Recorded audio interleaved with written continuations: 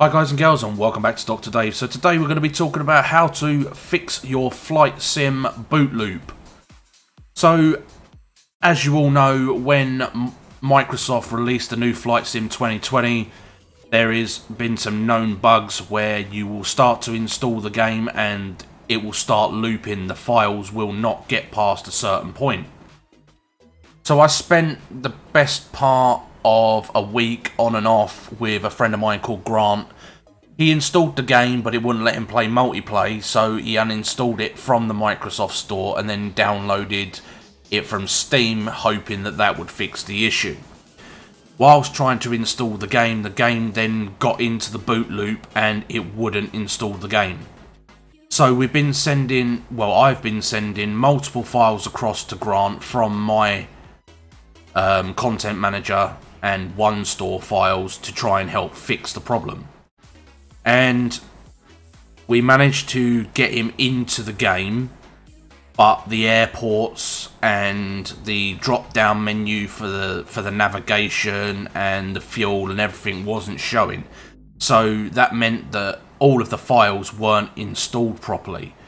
So what I did is I went into my file system over here and you go to your C drive, and then when you're in your C drive, if you go up to view over here and then you click the hidden items button, then you go to users, and then whichever user you are on the particular computer that you're using, you'll see the app data file will show.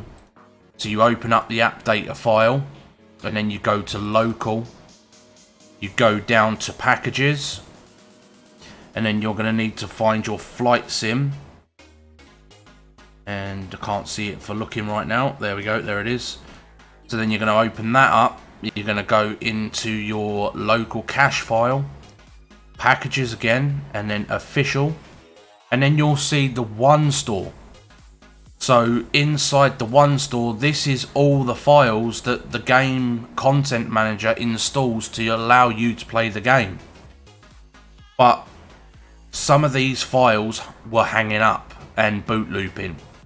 So what I ended up doing is I will drag this to one side and I will open up another window.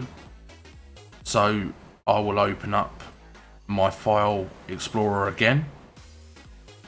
I'll put this to one side. So as you can see over here, I went down the C drive and into the ONESTORE.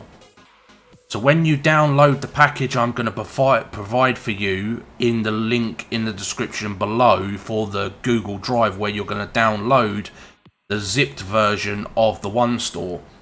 This isn't a simple case of deleting all of these out of your ONESTORE and dropping the file in. That does not work. We've already tried it. We wasted many hours doing that. So please, if you are going to try this method, do not download the package I'm going to provide for you and then drop it straight into here and override the files that you already have. It does not work. Do not waste your time. So what you are going to do, I've obviously stored the ONESTORE zip that I sent to the Google Drive over on my G drive, and I also cloned a copy. So imagine you've already downloaded this and my G drive is essentially your downloads folder. That's what you're going to imagine basically. So on here, you'll go to your downloads, you will find this, and you'll right click and you will uncompress it. You'll extract all. And then you'll be greeted with this folder in your downloads. So what you're going to do is you're going to have this file these files ready. You're going to open your game, and when you open your game, what you're going to want to do is we'll open up another file explorer quickly, and then we'll go to downloads and this image. So when you start getting into the boot loop, as you can see down here, you can see the percentage of the file that is downloading. This is just paused just as a reference but this is what tends to happen. You'll see the numbers increasing and then it goes back to 0, and it will constantly keep doing that. That means you're in a installation loop. So what you're going to do is you're going to come to here where it says downloading, and this one says FS base CGL. Don't worry about the numbers are irrelevant at this point. So you're going to look for, in the file that you downloaded, you're going to look for FS base CGL. So we're going to hop back across to here. So this is your C drive through to the ONESTORE. This side over here will be your downloads, but it's on my G drive. That's where it was sent to. So what you would do, you would come down here and you would look for the FS base CLG file. You will grab hold of this file and you will bring it over here and you'll drop it onto there, and it will ask you if you want to replace it. You say yes. Then you will reopen the game and you'll come back to the content manager and you'll see that this part, which is the installation, how much of the installation still needs to be done, would have dropped down in gigabyte. You will then, it will say to start the installation. You're going to start the installation and you're going to let the content manager carry on installing as many files as it physically can until it boot loops again. Then when it boot loops again, you're going to look down here and you're going to see which folder it needs next. You are going to close the game down and you are going to go back to the files that I have provided and you will find the next folder and you will do the same thing. So for instance, I know that the big file package, which is down at the bottom, this PCFS base big files, is one of the folders that boot loops. So you would do the same thing. You will grab hold of this one. You will drag this across. You will let it go. It will ask you if you want to replace it. You click yes again.